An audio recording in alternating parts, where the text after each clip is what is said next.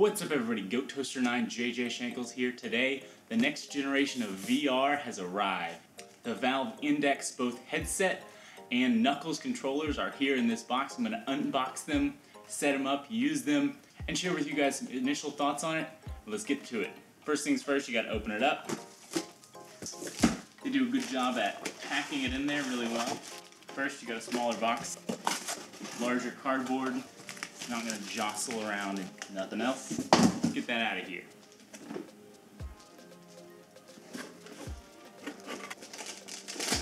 Probably warranty and instruction manual. Charging cable, wrist straps, and so your hand goes in. So there's this loop down here you just pull. Put your hand in, pull this cable. Then on the other side there's a button and that releases it. Simple to strap it on, and then, yeah, it's very easy to use and then let go. The whole idea behind this controller is in games you can throw stuff.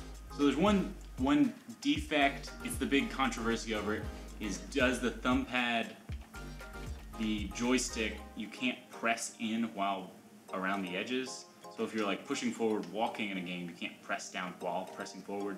And with these you can't. I usually don't play open world running games. You can to the sides. I can notice it to the sides, backwards and forwards. It's not great if I'm pressing all the way forward. It seems decent, so I don't know if it's gonna be an issue. Let's try the other one. The right hand, put it on, tighten it up. It's very easy to just slip it on, tighten it up. You actually have buttons. I really like this over, that was the one downside I think to the Vive before.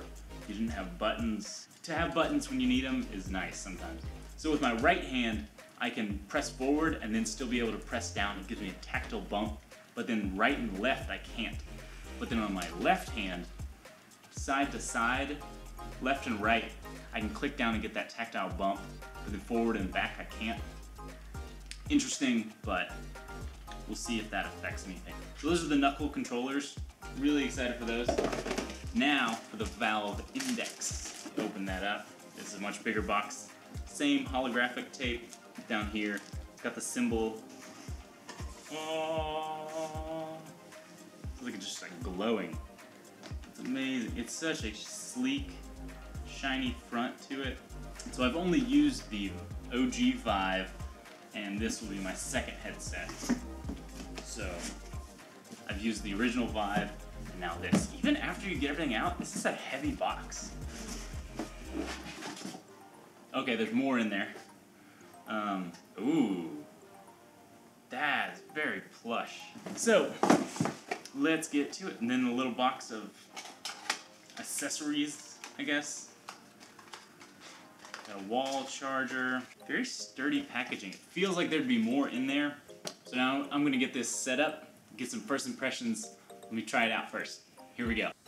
Now that is some next level VR. So now that I've been using it for a couple weeks, I'm gonna do a full breakdown of all the things that I loved about it, things I didn't like about it. And there were a ton of things I liked. I really do believe this is next generation VR. This is the next step up we've been waiting for. This is so much upgraded from the original Vive that I also use. And the Vive Pro, I've only used it out in demos at stores and such, but this is such an upgrade from that. So the first thing is the controllers. These controllers are amazing. You put them on and you grip them and they grip you back. It's very adjustable to fit a lot of different hands.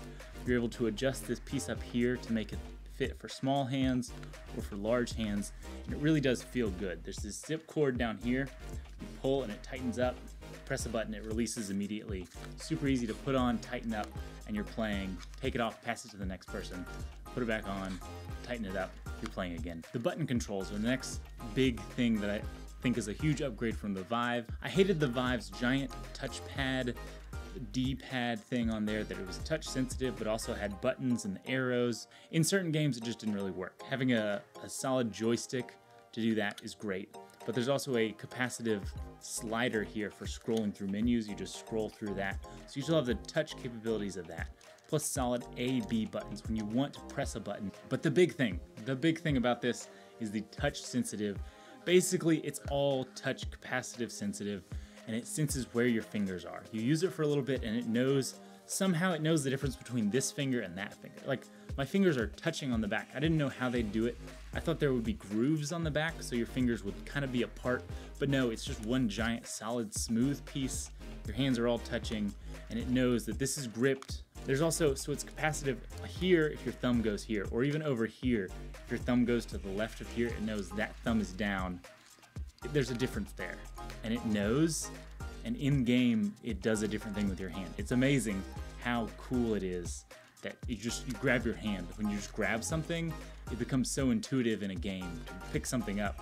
And then, let me tighten this down, you throw it. And you throw the ball. A great example would be in Super Hot. When you pick up an item and then throw it again, you throw it and it stays there. It's not coming off. If you have fear of it, you tighten it up more. There's even an added wrist strap that you could attach to this, put it on your wrist, but this is so solid on here, it's not coming off in normal gameplay, which is so immersive. Is one of the little parts of the Vive controllers that wasn't very immersive. You felt like you were holding a controller. It's just next level immersion into the gameplay. You feel like you're real. I think those are all the good things I have to say about the controller. There are some people who have problems with the joystick. It's kind of tricky to press forward and click down. I don't really like playing open world games in VR. I think that ruins the immersion to be pressing this and you're just sliding forward in the world. I like games where it's room scale, where you're walking around and that's all you have to interact with. I think those are great for VR. Great immersion, it's just not for me, so that really wasn't an issue for me. Some people are making a big deal about it. I didn't even notice it in any of the games I played. I didn't think it was an issue, some people do. Next we get on to the main attraction, the headset. This headset is leaps and bounds better than... This headset is so much better than the original Vive. In almost every way, you put it on and it's that first feeling of feeling like you're stepping into VR again. Where the first time you put the Vive on, it's unworldly. It's way different than any little phone, Google Cardboard type thing. It really feels like you're there. But then it wears off after a while. After you played it for a couple months, it feels like you're putting the headset on. It doesn't feel like you're stepping into another world. This feels like you're stepping into another world again because that 120 hertz is so smooth, so fluid in games. You move your head and it moves with you all the time. Huge depth of field with this. Valve doesn't state a spec on what depth of field angles you get, but it feels like it wraps around you. I haven't tried the Pimax, so I can't compare it to the Pimax 5K or 8K. Those are stated at having a wider field of view, but some people have complained about some distortion you might get. This one, I got no distortion. I didn't notice any sort of wide field of view distortion on the edges. Another amazing thing is the Fresnel lenses. They still have Fresnels, so it's got all those rings around the lenses. Unlike the Samsung Odyssey, which has just a smooth lens on it. Smooth lenses, some people say you can have more distortion on the edges, but it's a wider sweet spot for what point in the middle is in focus. The OG Vive had a very small, narrow point that was in focus and sharp. So to read text, you had to move your entire head. You couldn't move your eyes around a scene to see what's in focus. With this, you're able to move your eyes around again. And maybe it's just I've gotten used to moving my entire head when I'm in VR, but in this one I do feel like I can move my eyes around and a lot of area is sharp and in focus and it's still very clear, unlike the OG Vive. Moving on, some other minor things. Down here, this is the IPD, the interpupillary distance, the distance between your eyes. It's a slider, and I thought this wouldn't be as good as the OG Vive had a little dial on the edge, but the little dial, I don't feel like was changing it as much as I felt like I was turning it. It just seemed inconsistent.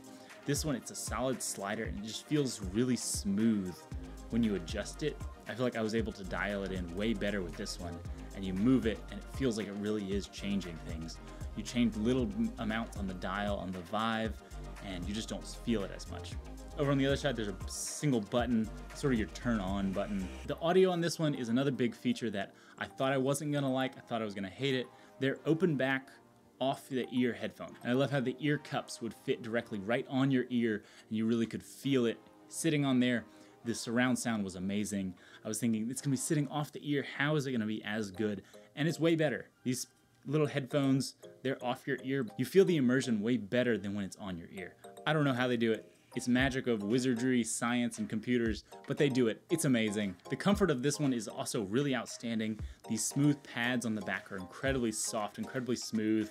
The eyepiece ones, It's just super plush. It fits so well every time you put it on. This single dial in the back, dial it in, loosen it up. It just feels really well made, really solid. So I think that just about does it and wraps up my review for the Valve Index. Next generation VR is now here, but the software and games really aren't there to match it. There's only a handful, maybe 10, 15 games that even includes the whole Knuckles controller, being able to actually grab stuff with it. It's cool and exciting where it's going, and I'm really excited to see it in new games that come out that are designed specifically for the Knuckle controllers. I know some people have some problems with the controllers, and it seems to be batch per batch. Some controllers work better than others. I think my right hand, which is the right hand one, I think works better than my left-handed one. So it's even in my kit, one of them works better than the other. Some people hate it, some people love it. Mine happened to be a good batch that showed up, so it wasn't as big of a deal for me. So that concludes the review. Hope you liked it. If you like this, go down below, hit the like and subscribe so you don't miss my upcoming videos coming out. And if you have any more questions about the Valve Index down below, let me know in the comments below and I'll get back to you with an answer. Thank you guys. Hope you had a great day. Go Toaster out.